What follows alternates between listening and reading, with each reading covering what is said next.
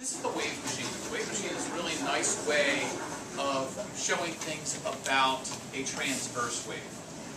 Okay? Let me just show you a couple of things about it. There's a wire that goes all the way across here, and all of these rods here that go across are actually all attached to that wire. So, if I make a movement down on this end,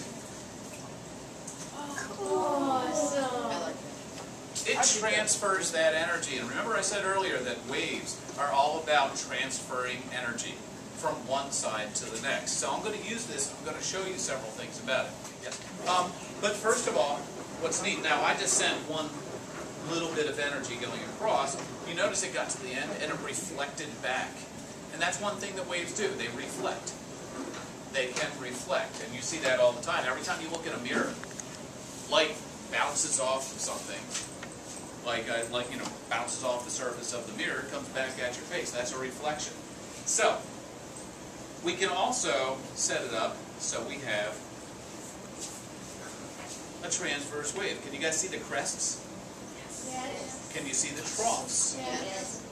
Now, one thing we could do is we could change the amplitude, couldn't we? I'm going to change the amplitude. I'm going to make it a taller wave. I have to put a different amount of energy into it, don't I? I have to put a different amount of energy into it. Now, I could go really, really slow, so I'm not putting very much energy into it at all, right? What's happened to the wavelength? Yeah, it's getting longer. And when we talk about wavelength, we want to use the word long, right? Or short. It could be a long wavelength or it could be a short wavelength. Right? Okay. Now, I could go a little bit faster. I could put more energy into it, right? What's happened to the wavelength? Yeah, it's gotten much shorter. It definitely has gotten much shorter. So, that tells us something, doesn't it? That tells us something. The more energy you put into something, into a wave, then the higher, we say, the higher the frequency is. The frequency, and the shorter the wavelength. So this word frequency is the number of waves that pass by a certain point in a given time. Are there a lot of waves going by now? Yes. Yeah. So we say it has a high frequency. Short wavelength, high frequency. Long wavelength, low frequency. Okay? There are some other really neat things you can show with this. You can show some interference. Wave interference is really cool. Because I can send a wave coming from both directions, can't I? I can have a wave from this side, and I can start a wave from this side. And they're going to meet in the middle, aren't they? They're going to meet in the middle. So what do you think happens when a crest of a wave and a crest of a wave hit each other? We have two crests that hit each other. What do you think is going to happen to the size of the wave if two crests meet each other? Well, let's take a look. I'm going to do it actually from the back. And what I'm going to do is I am going to push down in the back, which is going to make the front go up. And I'm going to try and do it as best I possibly can at the same time. We get 3. Do you notice how this wave in the center where it hit was actually taller than the rest of the waves? Had a higher amplitude.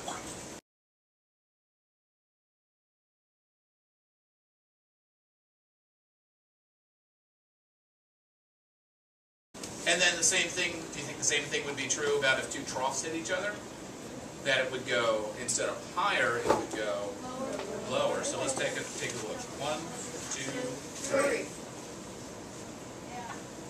Yeah, so if I had this one, I had a crest coming across, and then I had a wave, or I'm sorry, a trough coming across. Okay, well let's take a look. So I'm going to make one side go up and the other side go down, if I can do this right. 1, 2,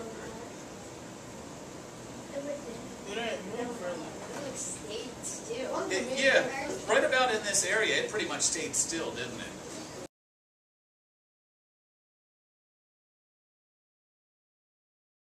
And that's what happens. One wave will actually come across, the other will come across, and they will actually cancel each other out.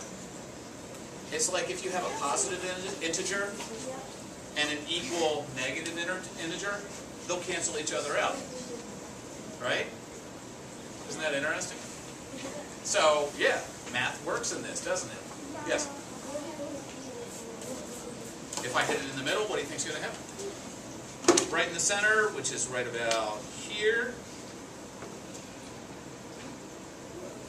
it's going to travel out. And it's just like dropping a stone. Let's say we go out to a pond, and we drop a stone in the middle of the pond. Oops. There's no there. Have you ever done that? Thrown a stone, a rock into a pond? It starts spreading out in all directions.